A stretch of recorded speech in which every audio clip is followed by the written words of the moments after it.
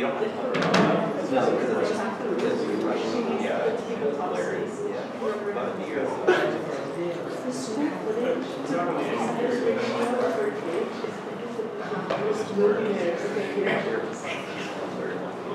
She gets more personal space with that.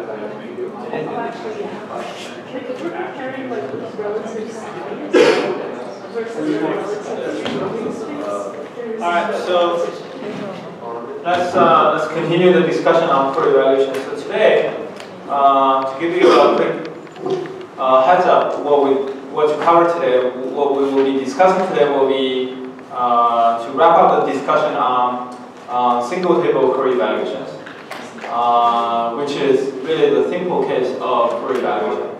Then we will move towards Fourier evaluation over what we call binary operators. Binary operator means that it takes two inputs rather than taking just one input. Example of a binary operator is a join operator, right? Which is part of your lab 3 implementation. So hopefully we'll be able to cover all of that. So this is where we stopped on Tuesday, which is we talk about the concept of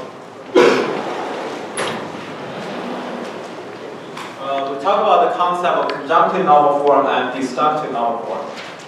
There's a well-known theorem stating that any logical expression you can always re-express that logical expression to a conjunctive or disjunctive normal form. So example is given here, and you can convert this to a conjunctive normal form down below. So that's the input,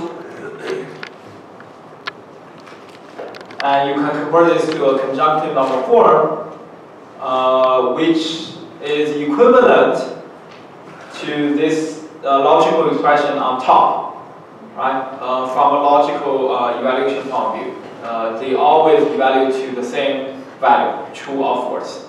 Okay.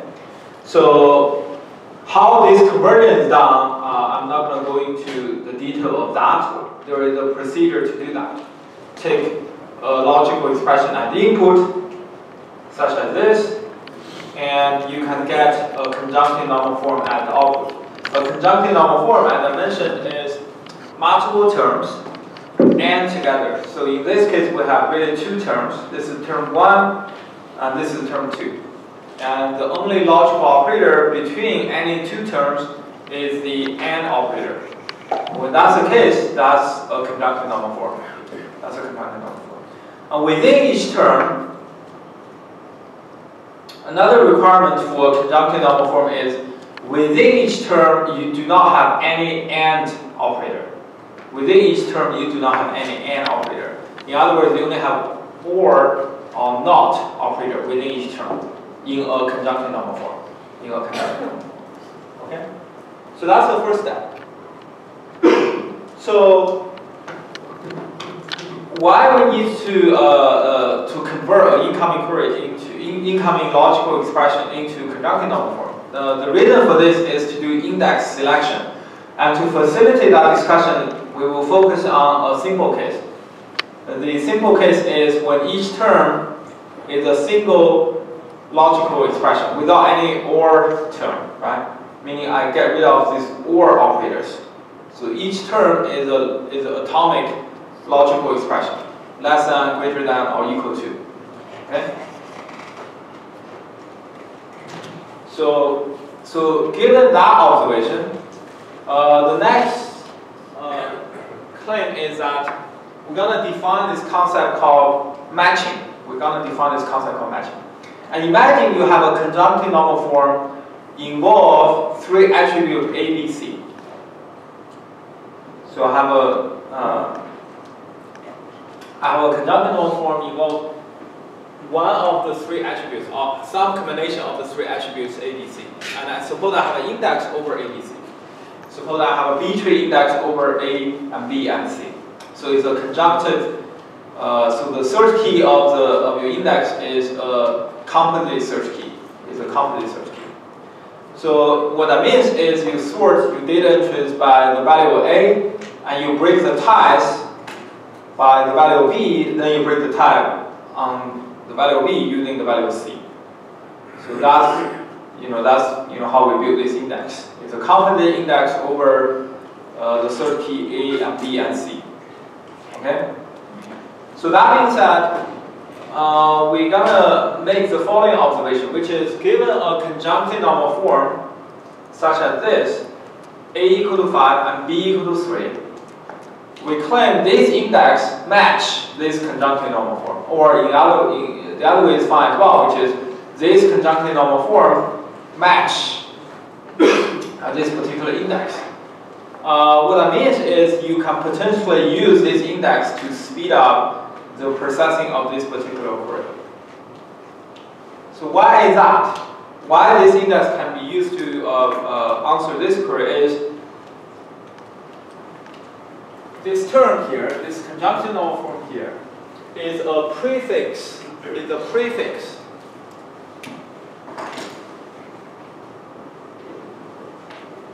Is a prefix of your search key. When that happens, you can use this index to answer this query. The reason is the data entries are sorted with regard to any prefix of a search key. Okay, the key observation is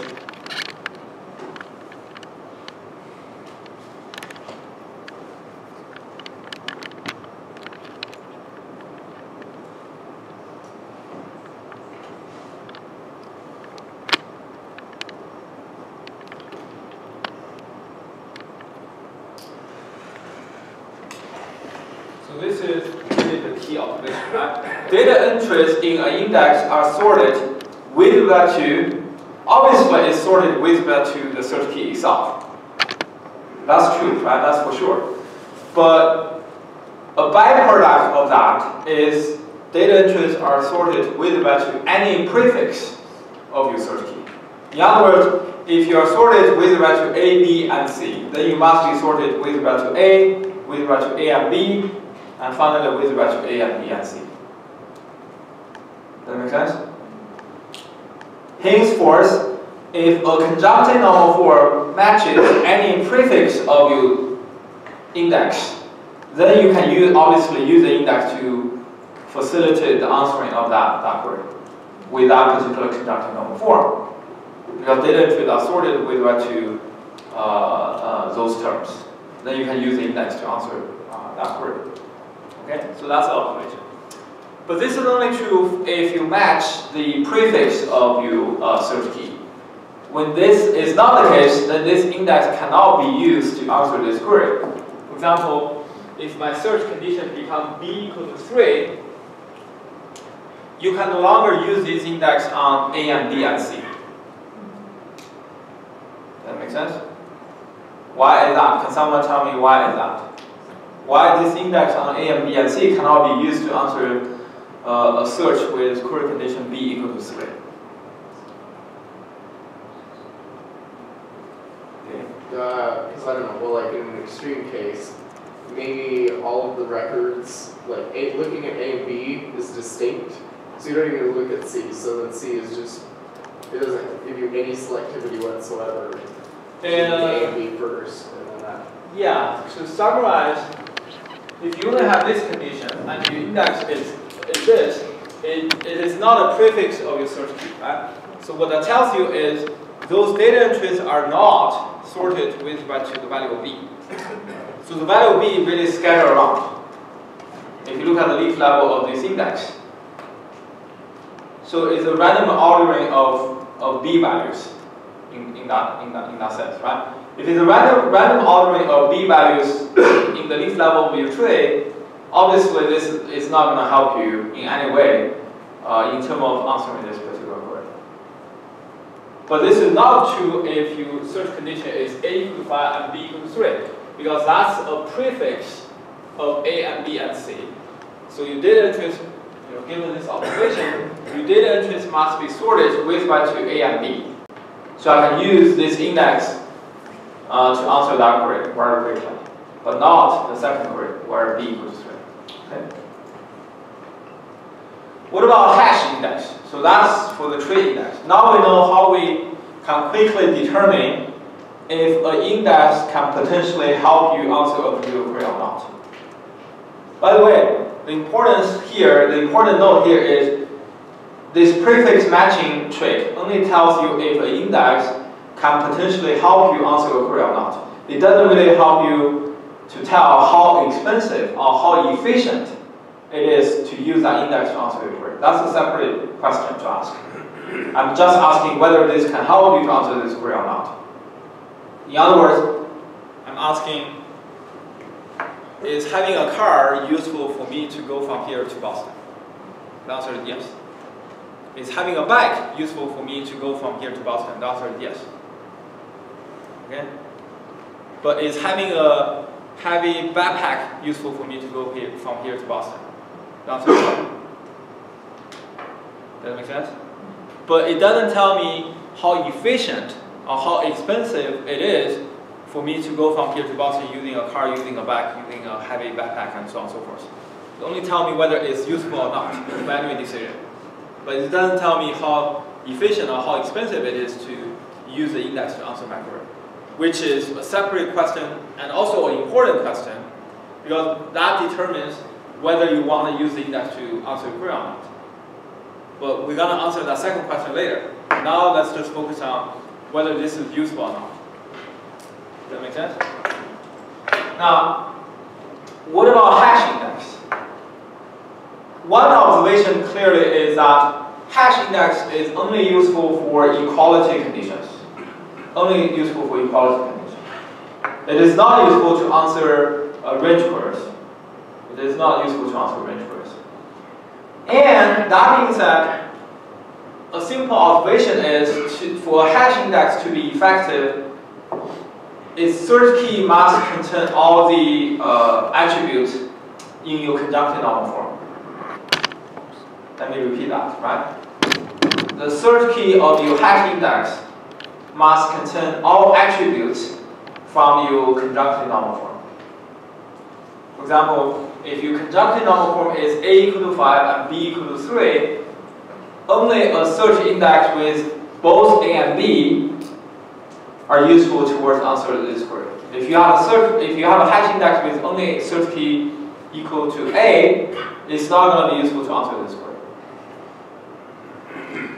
Why is that? Because if I have a hash index such as H of A,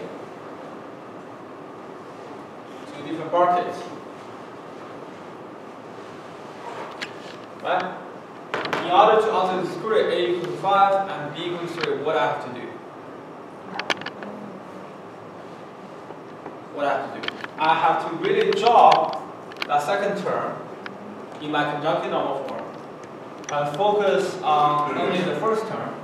Then I can use this index to answer this query. Suppose that leads me to this bucket, and this bucket has, let's say we're using linear hashing. So we potentially can have overflow buckets, right? Since we're talking about linear hashing. This B equals to 3, so all the entries here, they guarantee to have their A value equal to 5. But it says nothing about their B values. So in order to complete the search of this query, you really have to go through all these overflow buckets in order to make sure you find all the data entries with value B equal to 3, which can be expensive, right? If there is a lot of matching data entries with value B equal to 3. Does that make sense? Yeah. So that means that, as you can tell, you can still use a hash index even if the search key does not contain all the attributes from your conjunctive normal form. You can still potentially use it. It's just that the cost of it might be really high.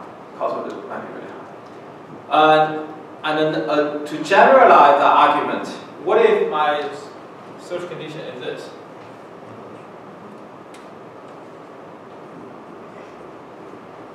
If my search condition is equal to this, can I still use this hash index? Someone tell me yes or no. Can you still use this hash index to answer this query? well, if you don't care about the cost, the answer is still yes. Right? Let's assume that a is a positive integer that's less than 10. Assuming you have this knowledge, can you use this hash index to answer this query? You say yes. Yep. You just Which try is? all numbers between 6 and 10. Yeah. You convert this query to a set of queries. You convert this single query to a set of queries, and you can still answer this using this hash index. Does that make sense? And potentially this is still much more efficient. So essentially you're doing 4 probes into your hash index versus if you ignore the hash index, you have to do a key-value scan. So 4 probes into your hash index probably is still going to be much more efficient than an entire key-value scan. But that only works if your domain size is small. What if I change this to this? It is a positive integer but less than 1,000. Then this trick no longer works.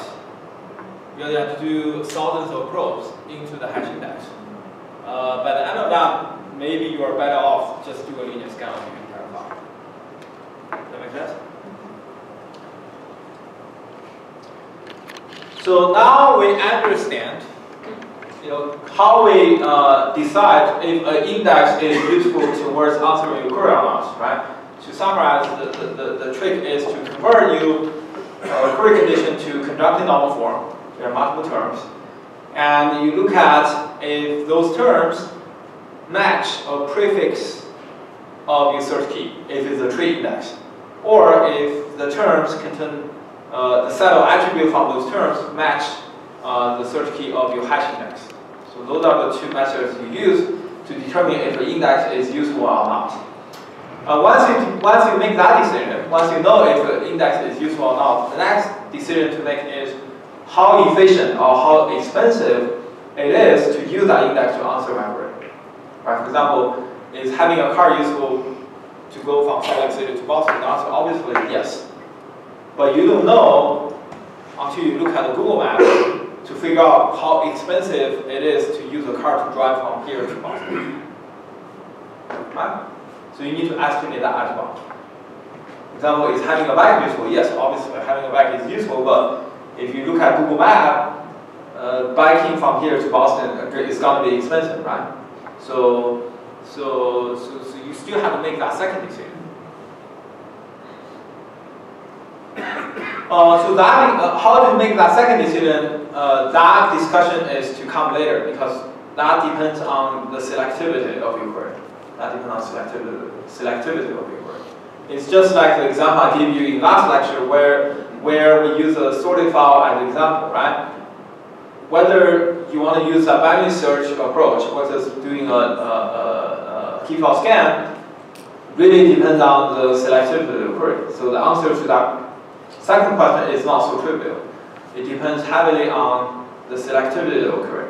And in order to do that, we need to first understand how we estimate the selectivity of a query. All of this we will discuss later. For now, we're going to talk about the general approach to answer the selection queries. There are really two approaches. The first approach, we find the most selective access path, and we should tables using it, and apply any remaining terms that do not match the index. So what do I mean by most selective access path? The definition is an index of file scans that we estimate will require the fewest HIOs. So to give you an example of this, right? Think about the sorted file example I gave you last time, in last lecture. When the selectivity is small, the most selective access path is to do binary search to retrieve your tuples.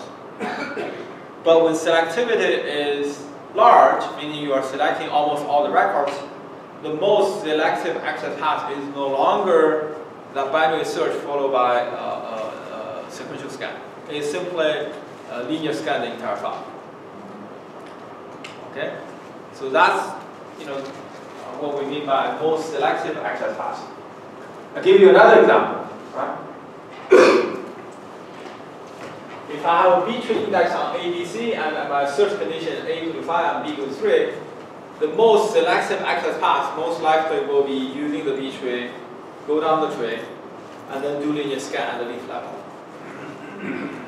for this query. But if my query condition changes to this, the most selective path is no longer to use the B path tree, but just do a key fault scan. Does that make sense? Okay. So that's the definition of most selective access path. And terms that match the index reduce the number of tuples retrieved. So to give you an example, imagine my index is A, B, and C. My search condition is no longer just A equal to 5, B equal to 3, but the following, which is, let's say A equal to 5, and B equal to 3, and D equal to 7, for example. If my term is this, if my conjunctive normal form is A, B, and D, then these terms, A equal to 5 and B equal to 3, matches my index. And this term does not match my index. You follow this discussion? Yes or no? Okay? Suppose my index is A, B, and C, so there is a prefix of A and B that matches my term. And by the way, the reason we want to use conjunctive normal form is that when you have a conjunctive normal form, the ordering of the terms is irrelevant, meaning that I can change this to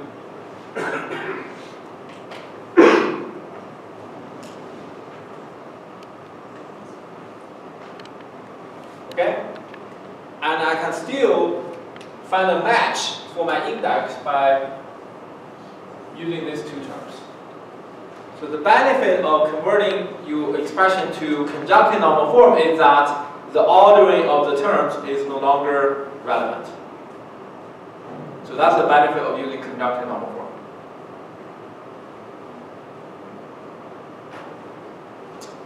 So if I flip the order of these two terms, I still can find a match to the prefix of my tree, of my search key of the tree. Okay. So what this statement here is saying is that given a conjunctive normal form, you may find only a subset of terms form a match of your index, but that's okay. You're going to use those subset of terms as your most selective access path to retrieve tuples satisfying those conditions, meaning I retrieve tuples satisfying A equal to 5 and B equal to 3. And only after that, so I use this as my access path to find those records. And afterwards, I apply the remaining terms on all the tuples I have identified afterwards. You follow me? I do a post-processing, which is a filtering step afterwards. Okay? So that's the first approach. So let's consider a concrete example. Suppose this is my conjunctive normal form. And suppose you have a B plus 3 index with a search key on date, on this date attribute. Then clearly, there is a match between the first term and the search key of your index. Okay? And then you can use BID equal to 5 and SID equal to 3 to check all the tuples returned from the tree to complete the search for this query. Similarly, if you have a hash index BID and SID, you find another access path. Now you have two access paths. One access path is to do the search using the bpath tree on the value date, and then apply BID and SID afterwards as a filtering step. The other access path is what? Is to do the search using BID and SID over the hash index, and for all the record returned from the hash index, you check the condition on the date attribute afterwards. So you have two different access paths by now. Do you follow me? Yes or no? And you have to decide which is more efficient. In other words, which is the most selective access path. That obviously depends on the selectivity of these terms. The selectivity of each term. For example, if all my reservations are made before this particular date, if you know that for a fact, you will not go with the B-tree access path, right? Because that filters away no records for you. You end up checking BID equals 5, SID equals 3 against all records in your database. Do you follow me? And you want to, if you know that for a fact, obviously the hash index will be the most selective access path. But if I change my condition that, oh, there's only a few reservations made before this particular date, then using the B-tree may be the most selective access path. It will be more efficient than doing the hash approach. So the question heavily depends on, as you can tell, the condition of your query as well as the distribution of your data. So it's not a trivial question to answer, right? So you may wonder, how do I figure out if I know, all the reservations were made before this particular date, or only a few reservations were made before this particular date? This again boils down to the question that we said earlier that we're going to answer later, which is the selectivity estimation. Okay. For now, let's assume there's a black box for you to tell you what's the selectivity for a single given term or a combination of terms. Then using that knowledge, you can quickly estimate what's the cost of different access paths. You follow me? Okay.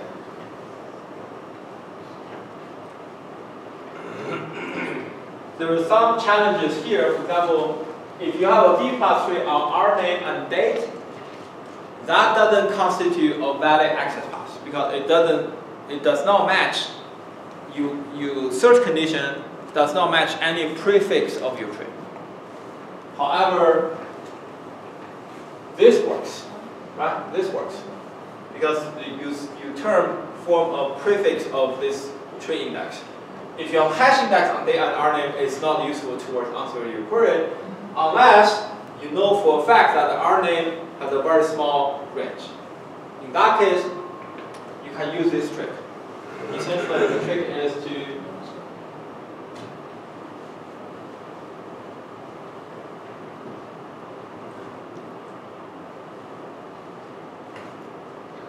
suppose your R name has a very small range, and your date has a very small range. You can find all the combination between all the possible dates and other R names values, then probe into your hash index. But that only works if you have smaller one on both. Okay. So that's the first approach. So the first approach, the idea is you find, to quickly summarize, right? You find all possible access paths. For tree index is you find prefix of your search key among your terms. For hash index, you find all matching terms of your hash index search key. These are possible access paths for your CNF, for your conjunctive number form. Then for each access path, you evaluate the selectivity of your query, of the term, matching that access path. Then you estimate the cost of using that access path. Then at the end of the day, you select the most selective access path to answer your query. All the remaining terms that were not used in that access path will be used in a post-filtering step. So that's the first approach. Okay? What is the second approach? The second approach, the argument is, okay, you may have multiple access paths. That's okay. Instead of choosing just one access path, why not use all the possible access paths? Okay? And then do an intersection at the end of the day. Do an intersection at the end of the day. Give you a concrete example of this. Suppose my search condition is this. Again, I have a B tree on date. I have a hash index on BID and SID. So obviously you have two access paths in this case. The access path on B tree with respect to the date attributes and the access path using hash index on BID and SID. The earlier approach says you choose whichever the most selective and go down that path and do a post-filtering step. The second approach is to say, okay, use both access paths. Use the first access path to find all the records satisfying the condition on the first term, which is date less than a particular value. And use the second access path to find all the records satisfying the equality condition on BID and SID. And then if you do an intersection of those, you will be able to find your answers. You will be able to find your answers. So that's kind of the idea here. Right? So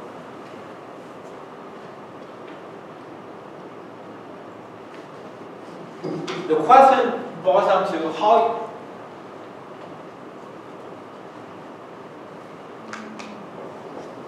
how efficient you can do intersection. So can someone give me an idea how you do set intersections? So the problem boils down to, I have two sets, A and B, right? I want to find the intersection of A and B. How do I do this efficiently? Can someone give me some idea? Of course, there's a naive algorithm, which is for every element in A, I do a linear scan of all the elements in B and check if A is in B. So the algorithm is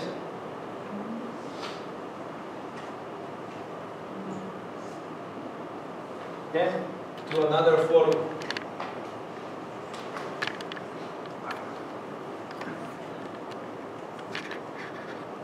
Huh?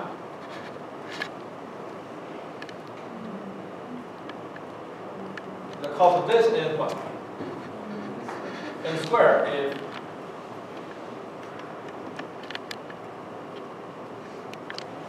right? The cost of this is N squared, obviously. But if you write a code like this, I will fill you for interview at Google, Microsoft. I will even fill you for interview for the Utah government.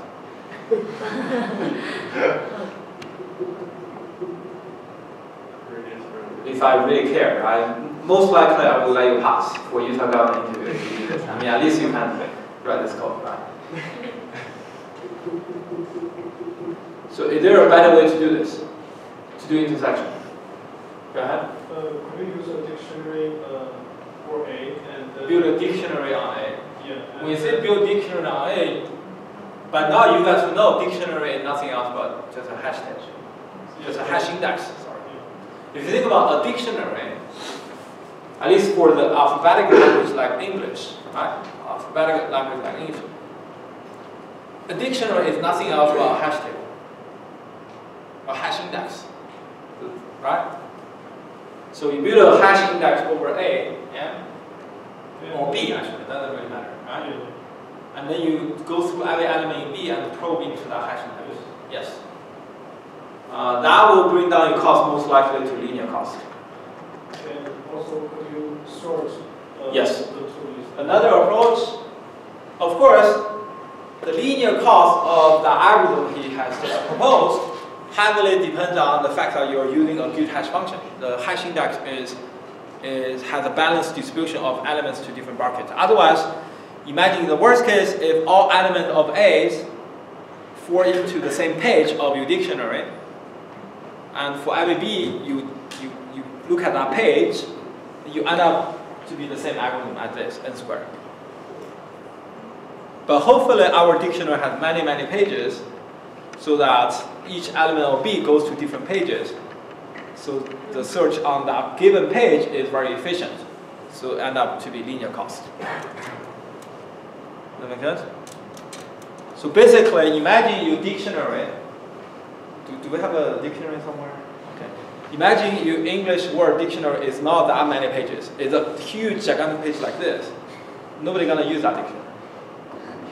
Does that make sense? So next time, don't complain. Oh, why my dictionary is so thick, so heavy? It serves a purpose. Does that make sense? Imagine I replace a heavy, thick, bulky dictionary with a single giant page. You're not going to use that dictionary. Now, next time you realize when you do that, you're using a batch hash function with many, many clearance. That's essential. Okay? But the English language, if you think about it, is a bad hash function, right? Why I say that? Because the letters start with A, the number of words starting with letter A, number of words starting with letter B, and so on and so forth, is not a balanced distribution. We know that, right? Not a balanced distribution. That's why searching for some particular word will be more expensive than searching some other particular word. Because you have more clearance over there than some other words. Okay, so there are two approaches he mentioned. One is to build a hash index over A or B, then probe. Most likely you will get linear cost, much better than this. Another approach, but the downside of that is potentially you may still get n-squared cost if your hash index is bad. How do you guarantee a better performance than this? He also briefly mentioned, Dylan, maybe you want to complete that. Oh, I was just going to say, you could just obviously use a B+ tree on the... Yeah, you can build a B+ tree, but that's kind of like sorting, right? Essentially, yeah. You sort A. Once you sort A, for every element in B, it takes only logarithm time to find a match. Make sense? So the total cost reduced to n log n. In fact, you can sort A and sort B and do a merge of the two. Kind of like the idea we have in the merge sort. And we merge them. And then you cross over all the matching pairs. That's the answer of your intersection. Okay? So this guaranteed to be n log n, which is way better than n-squared cost. Which is way better than n-squared cost. And for internal memory, the cost is n log n. For external memory is that n over b log n over b and over b. Log.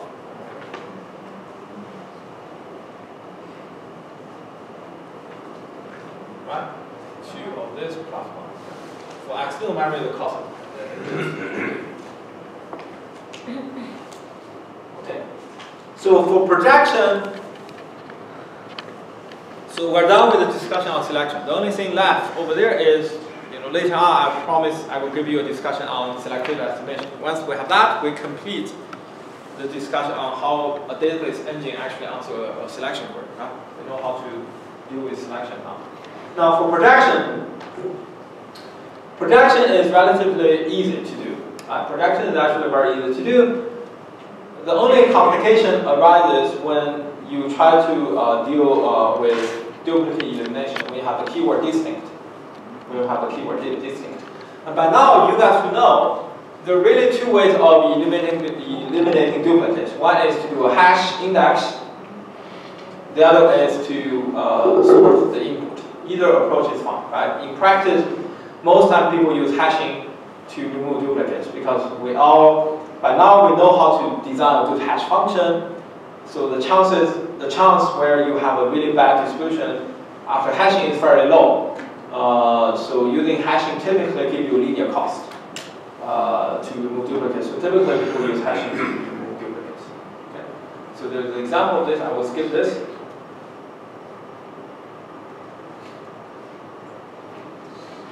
So you guys can read this yourself, right? So this is duplicate elimination using hashing and using index. Okay. Using index is kind of using sorting, right? So I leave those discussions for yourself to read after the lecture. Okay. Now, so next we're going to talk about join operator, which is a big part of the lab script. Okay.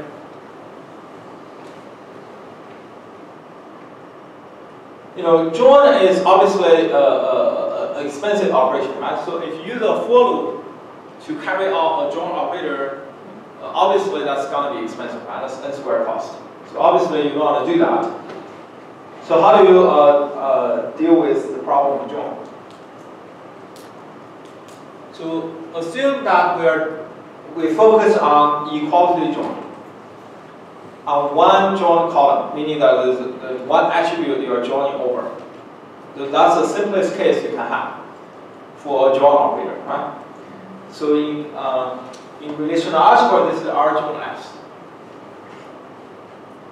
The naive solution, if you think about the conceptual way of evaluating join we talked about earlier, which is to produce a cross product of the two, then going over the cross product and eliminate records who do not satisfy the join condition. And that's essentially the n-squared approach. Because producing the cross product R cross S is n-squared. Right? If size of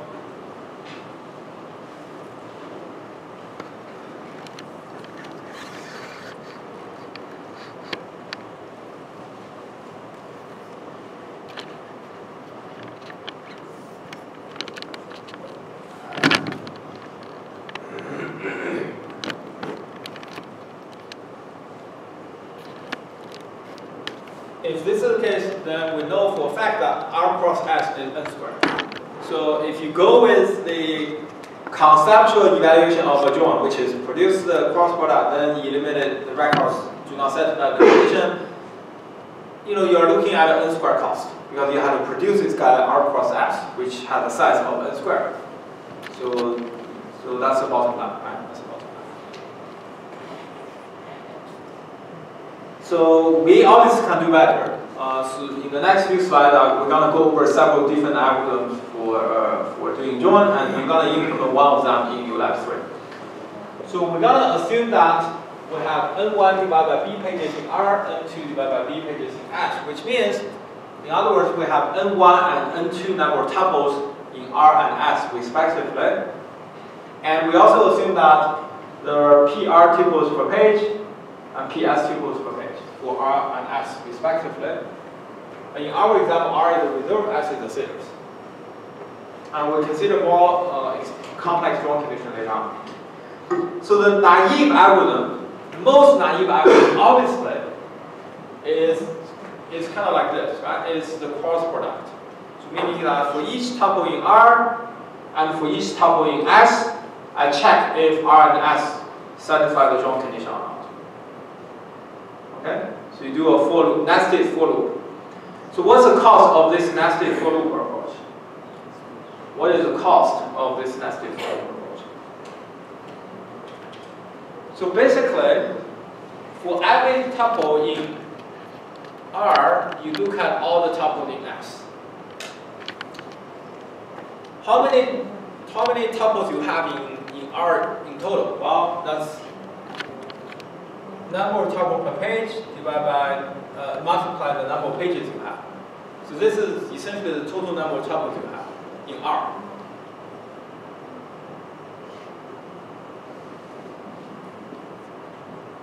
R. Okay?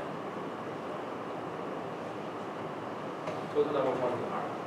And then, for each tuple in R, we look at every tuple in S. Of course, you will not look at each. By now we know the way that database works is that you don't fetch a single tuple from disk to buffer. You always fetch a page of tuples, page of records into buffer, even if you were asking just a single record. Right? So, by looking at all records in S, we are not paying this many we're not paying this many IOs. Rather, we are paying only this many IOs. Because what we do is, imagine the algorithm is as follows, right? So what I will do is,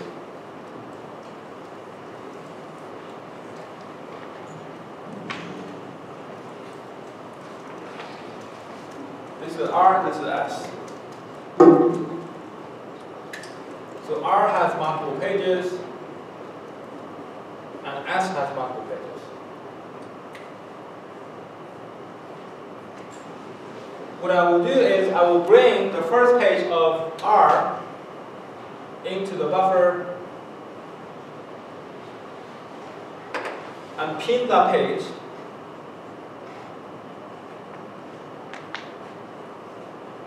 in the buffer. And then I basically bring all these pages through the buffer, one by one. So the first page comes here.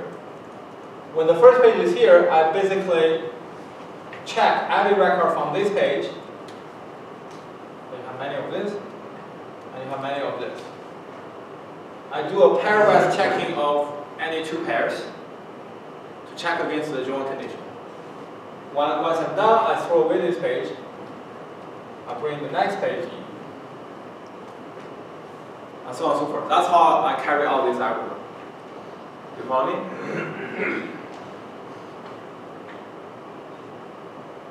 Yes? So what's the total cost of this algorithm? Of course, it's slightly different from what we're doing here, which here I'm pinning this whole page of data. So for every page, I look at all the other pages. Right? What this algorithm says is for every record. So you don't even pin the page, you pin a single record. Pin a single record in the buffer. Then you read through all the other pages, right? So the cost obviously is, this is number of records, this is how many such records you have to pin, and for each such record you look through all the pages. And by the end of the day, you also load all these pages once. So you have to count for that cost. So that's the cost of this algorithm. Okay?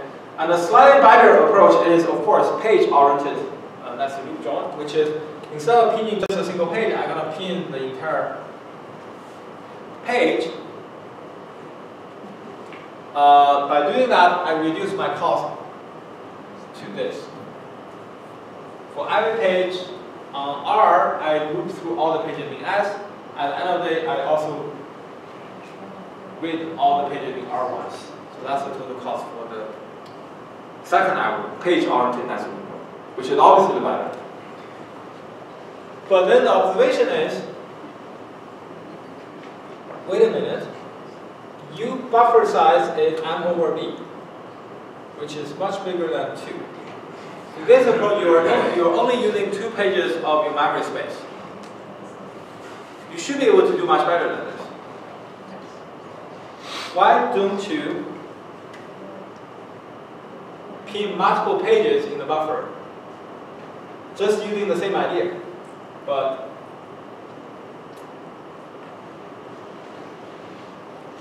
pin multiple pages, I call a block. So I pin a block each time of pages. I pin a block of pages. Then I loop through all the pages from the other side. And once the page is inside, I do checking, cross-checking of this and this, where each arrow means that I check pairwise records from those 2 pages.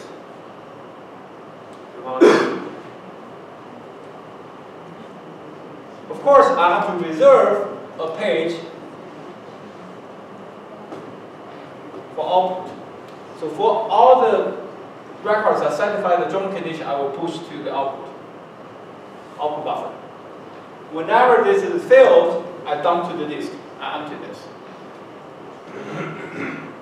So that's kind of the algorithm here.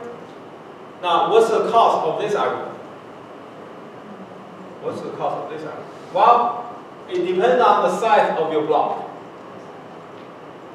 What is the size of your block? Well, the size of the block is simply M over B minus 2.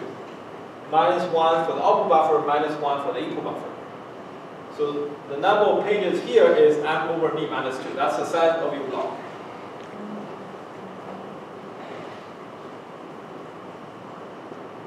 Okay?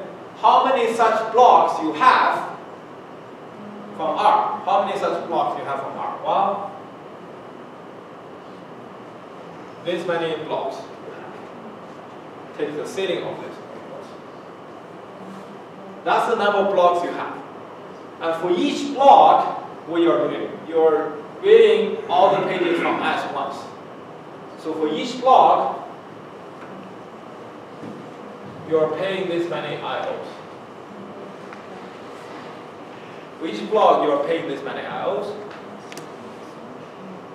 And at the end of the day, when you finish this process, you have read all the pages in R once, but you read them block by block. But nonetheless, you have read all the pages of R once. So there's the cost of N1 plus B as well. N1 over B as well. You follow me? Of course, you may, by looking at this procedure, you may wonder why I have to do this. Why not I change the game? I can also do the following, which is my output buffer is here, and this is my input buffer, and I can have a block of pages from S.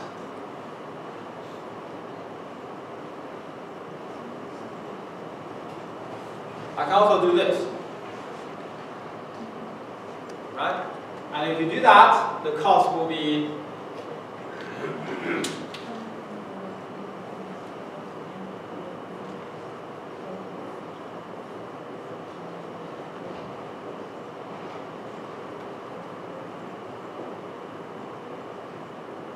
right? Symmetric. If you look at these two terms, this is roughly the same as this. In fact, if I remove the ceiling operator, they're exactly the same. These two terms. So they differ at most by 1, right? Because there's a ceiling operator. So they are roughly the same. So overall, the overall value, which is smaller, which is bigger, is really determined by just this term. Yes? What that tells you? What does it tell you? You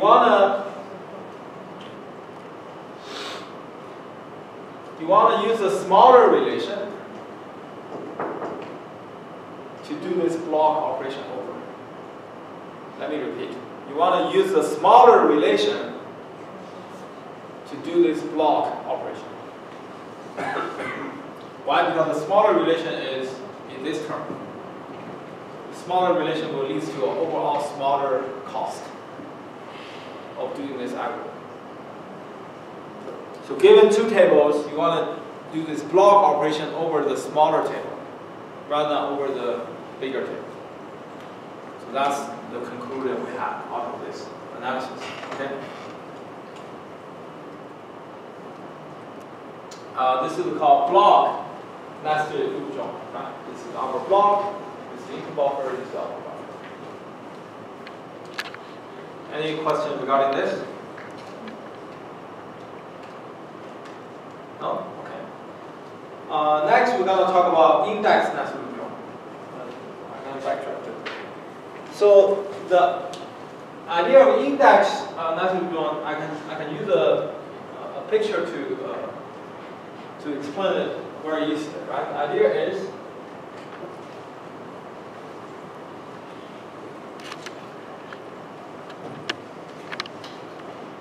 suppose this is your R, this is your S, and this is your memory.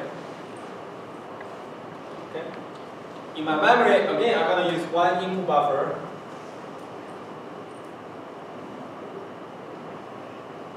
and one output buffer.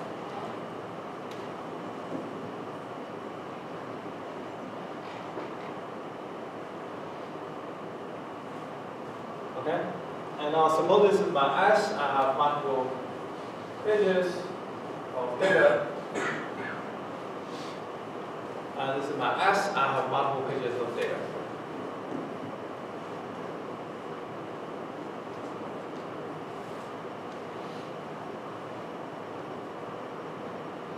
Right? But the difference is now I have an index.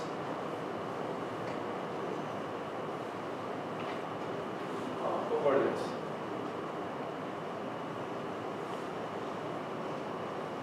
A hash index or B tree index.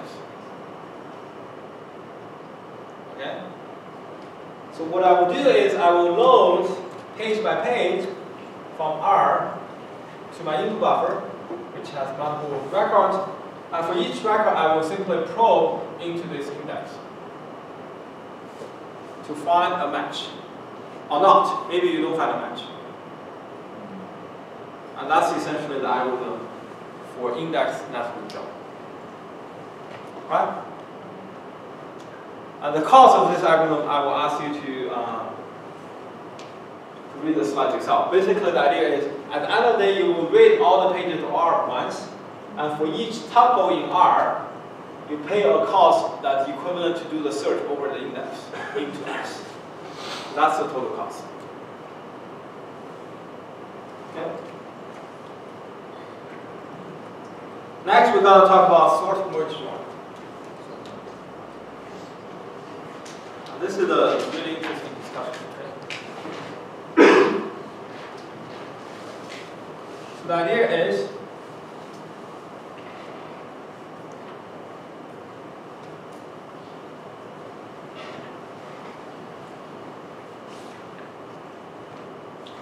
R and S. Okay? What I will do with R and S is I'm going to sort them. So sort R, sort S. Of course, I have to use external merge. External merge sort of R, external merge sort of S. Suppose we're dealing with really large table that do not fit in my memory. But that's okay. I use external merge sort, the algorithm we talked about before, to do the sorting for us. So at the end of this step, what do you have? Suppose R is here, and S is here.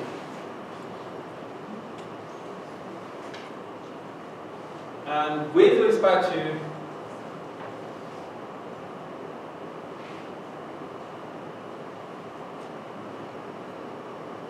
by the way, all the discussion here is with respect to the join attribute, meaning you sort R and sort S using the join attribute. Otherwise, the sorting is useless, right? You sort based on the join attribute. Now, with respect to the join attribute, what's the view of R? The view of R is as follows. I will have a block of records here, which is a block of records with value, let's say my join condition is R equals S, where R dot A equals S dot B. Okay? So this is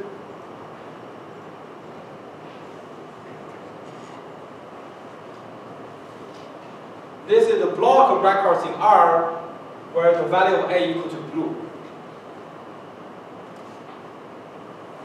A block of records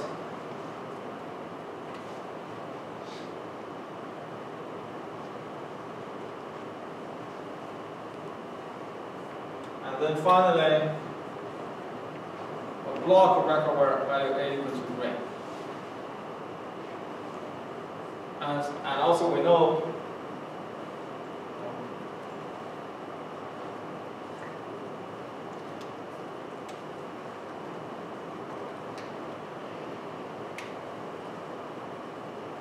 right? Must be the case because I store them. Right?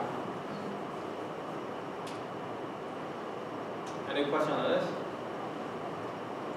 What's the value? What's the view on S? What's the view of S? What's the view of S?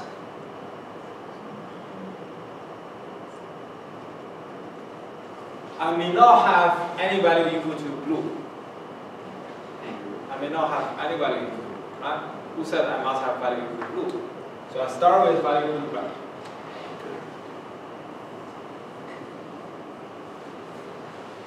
And then I have a block of value equal to green. Then I may have a block of value equal to, let's say my green is toward the end.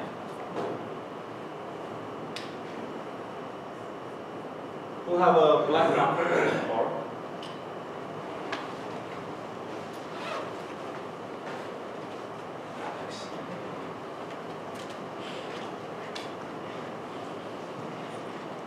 So what this says is value of B equal to black,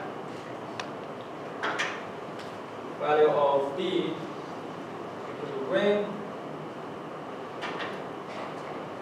and value of B equal to red, and I have a relationship where red less than black less than green. This ordering must be reserved across both ends, right? Because you are sorted with A and B are the same attribute. You are sorting with regard to the same attribute. So the fact that red less than green must be true is a universal fact. Right? So that's what you have. You're wondering, okay, what's the big deal? Why you're doing this? Why you're doing the coloring of this? Why are you doing the coloring of this? By the way, coloring is a fascinating problem, right? So there's the famous coloring problem, which is given a map, how many colors you need to distinguish any two neighboring objects. Have you heard of this problem before? Do you know the answer? What's the necessary number of colors? 7. 7? 5? 7. 3? I don't know the answer. So first of all, you know the problem, right? It's a very natural problem. Suppose you are a publisher and you need to publish a map of all the countries on Earth. Obviously, you want to make sure two neighboring countries are marked with different colors. Right? No? You want to mark US in one color and Mexico in another color, right? If you mark them in the same color, in today's politics in US, I'm sure you're in big trouble. No? Come on, they don't even want to use color. They don't even want to build a wall, right? So let alone color, right? So you must have different colors. Right? So the question is, if you have all these countries, Europe is a bad example. US is actually an easy case. You only have Canada and so that's why I'm fascinated by this, right? What if US is in Europe? How many walls are you going to build? But US, you don't have Canada and Mexico to worry about, right? And you don't have to worry about Canada. Canada is like, it's always there, right? So you only have Mexico to worry about. But if you're in Europe, look at Europe. All the small countries, right? Surrounded by these many countries, right? How many walls are you going to build? And you have different color walls, right? So the question is, if you are publishing this map and you want to distinguish different countries, which means that two neighboring countries must have different colors. How many colors do you need? Of course, you can use, if you are 100 countries, you can use 100 colors. Yes, no brainer, right? But you don't want to use that many colors. The more color you use, the more expensive it is for you as a publisher to print that map, obviously. The best is you use black and white. You use a black-white printer, you can print your map. Unfortunately, that doesn't work. If you go to Europe, use black and white, you cannot distinguish all the countries. So you have to use a color printer, but I want to use a color printer with the fewest number of colors to print my map. The question is how many colors you need. Do we know the answers? Who knows the answer? 3? No, 3 is not enough. 3 is not enough. 3 is not enough. I think 4 for the planar graph. 4 for planar graph, yes. 4 is the answer. You need 4. And this problem becomes famous. This problem becomes famous for the following reason. Right? For the following reason. This problem becomes famous for the following reason, which is this problem is a mathematical problem. It's a geometry topology problem. But it's so hard to solve, people don't know the answer. Right? The hypothesis is 4 for many years. People guess the number is 4, but nobody can come up with a proof. You know who solved the problem first? Computer scientists. I think in the 80s or 90s, I think it's in the 90s, right? 2 guys from, I forgot from where. I think from a European country, because they worry about this the most.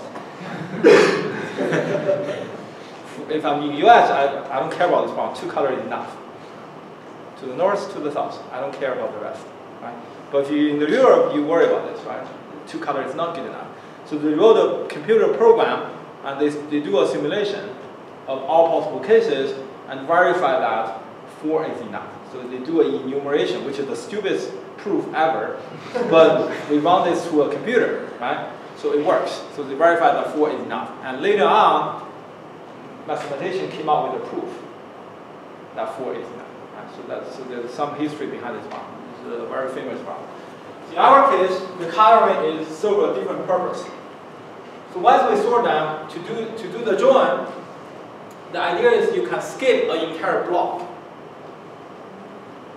Which is, if you have a cursor here, and you have a cursor here,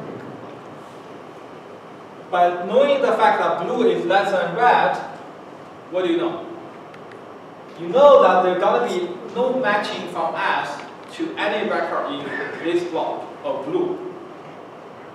Because blue is less than red, and S start at the red region, means that there will be no blue whatsoever after this region.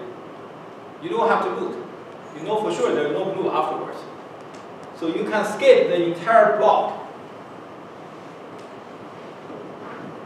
and jump to your red block without doing anything. Does that make sense? And now you are in red region here, you're in red region here, what do you do?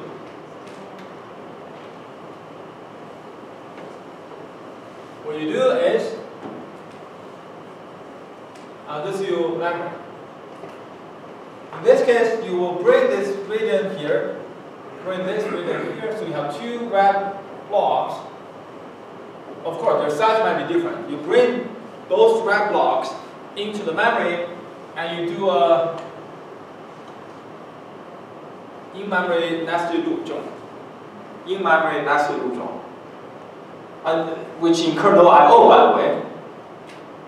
The only I/O you pay is the linear cost, which is to bring the 2 blocks. And you produce the output. And once you're done, what do you do? You fast forward the cursor to the next block, not next page, but next color block, which is to here.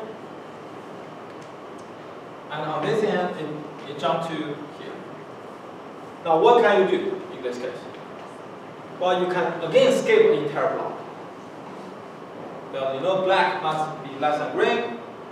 Henceforth, there should be no black here to match any black here. So you can skip the entire black block and jump to the green block.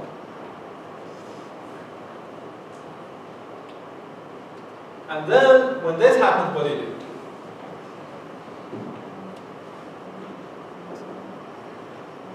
You bring the 2 green blocks to memory and then you join it. You follow this algorithm? What's the cause of this algorithm? Well, at the end of the day, if you look at what we are doing, at the end of the day, what really happened? What has really happened? You read all the blocks of R once, you read all the blocks of S once.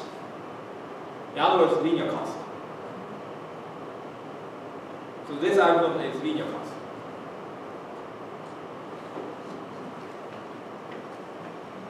Right? Of course, you have to do the sorting of R and S. So the sorting cost.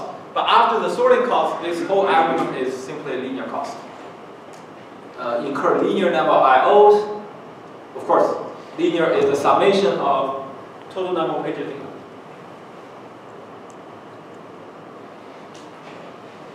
So this is the total cost of this algorithm. The only tricky issue here is this is linear cost, assuming that each block actually fit in your memory. In the worst case, what may happen? In the worst case, what may happen is, for example, my entire R is a big red block. Like you're using this algorithm to join, right? You go Germany, France, Italy, Slovenia, even better. Right? Smaller blocks. Then you come to US, you come to China. You blow up, right? So that's the worst case, right? So what happens is if you have a big block that doesn't fit in the memory, then this is no longer linear cost, obviously. You have to do something. And that's a special case. I'm not going to discuss how, the way to deal with that is to further divide up that block. But I'm not going to, let's assume that we're not dealing with that special case. In most cases, each block, even though your entire table may not fit in the memory, but each block will be able to fit into the memory because you divide a table into multiple blocks. That's the idea. So I guess what I'm trying to understand with this example, what I don't think I get is with each block, like in our case with R and S and then I and J.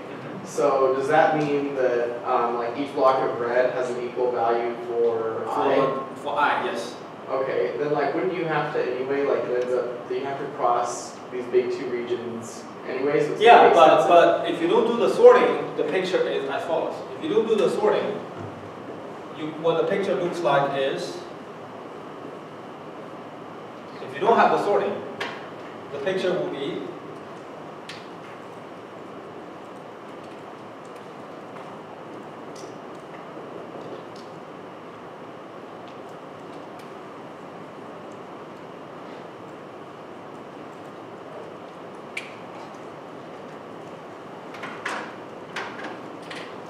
you don't have sorting, that's a picture, right?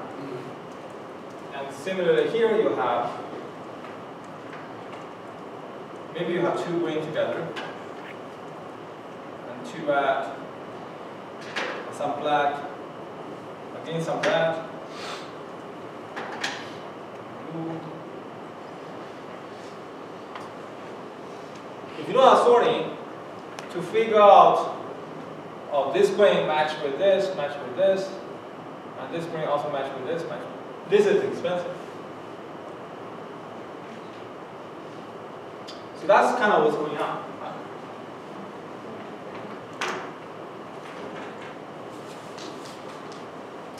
By sorting them, I can do block level join. That's kind of a trick. That's kind of the idea.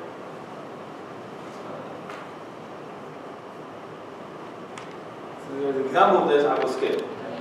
Look at this. Now, the next algorithm though is a little bit tricky, right? I will skip the refinement of sorting for join. I will come back to this later because I do want to cover the hash join. So the refinement of this algorithm. The reason to refine this is, if you look at the cost of this, is sort R sort S and do linear scan over R and S, right? The question is, can we merge the two steps? Meaning that while we are doing the sorting of R and S, we kind of merge them as well. We do them all in one step. It is possible, but there are some complications, which is this refinement of sorting merge, which I will come back later. Now let's talk about hash join, which is one of the most classical method inside a database engine, right, for join algorithm, right? In fact, most commercial engines use this method to do their join, right? Hash join. You must have still remembered this algorithm we talked about last time, right?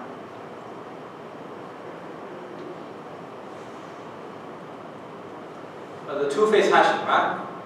To do group by and aggregate and duplicate elimination. Two-phase hashing for group by, aggregate, and duplicate elimination, and also we talked about the refinement, which is a hybrid hashing algorithm for duplicate elimination and for aggregation, right? We're going to use a similar trick to carry out a join operator. So the idea is,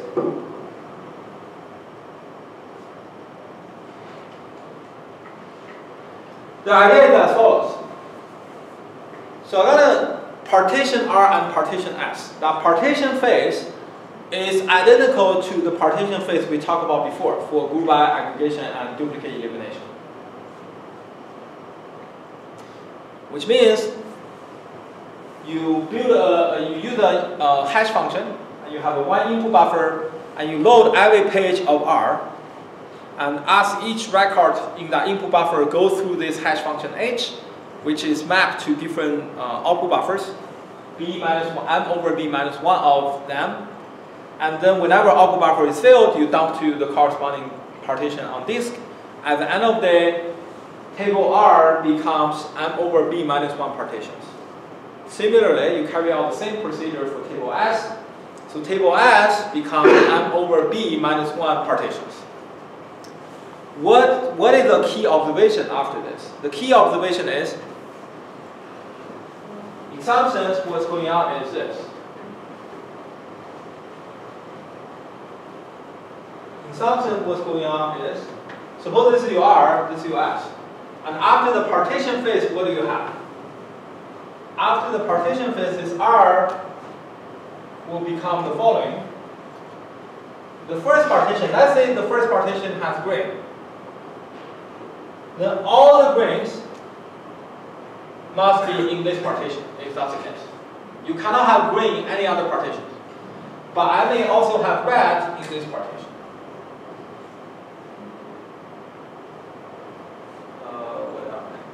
Then I have blue partitions. I have black partitions.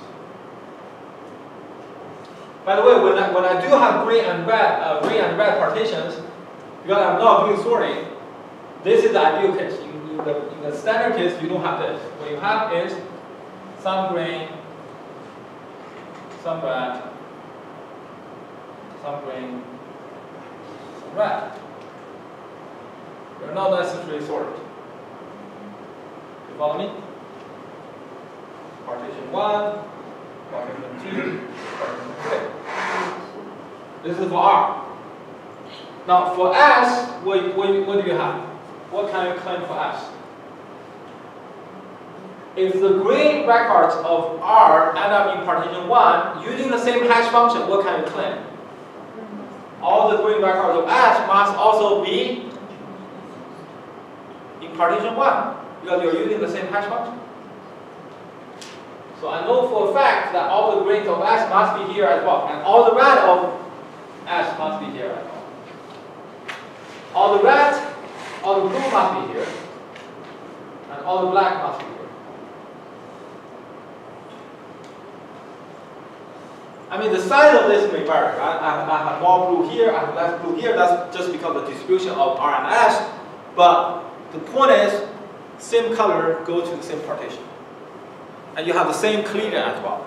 If red and green have a cleaner on R, they must have a cleaner on S as well, because you are using the same hash function. Now, how this helps you to do join? Now, instead of in the original space, if you to carry out a join, you have to do check like this, like in the max. Everything has to check against everything. After the hashing, what's the key observation? You only need to check partition with partitions. You never need to do cross-partition checking, because it guarantees there are no black other than this partition. So you do partition-wise checking instead of this messy checking cross everywhere. You follow me? So that's essentially the algorithm, right? You partition them in the second phase. But how do you do this checking, by the way? The idea is you buffer this in your memory, and then you use the input buffer and output buffer to linear scan the same partition from the other side, one by one, and do a in-memory nested join. Once you're done, you sort away this, you go down to the next pair of partition, load one partition into the blocks, and linear scan the other one. And whenever you do this, you only need to cache. There are always two partitions you need to check, right? You only need to make sure the smaller partition fit into your memory. In other words, one partition size of one partition must be less equal than m over b minus 2. Whenever this condition is true, you can carry out this argument without any trouble. And the total cost is linear. By the end of the day, because at the end of the day, you read through all the partitions, either R or S once. And in the first phase, in the partition phase, you load every page once, you write every page once. So the total cost is simply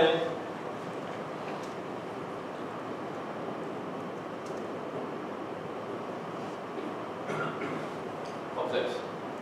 And this condition translates to what? If you have suppose you have a good hash function to do a balanced distribution, what you have is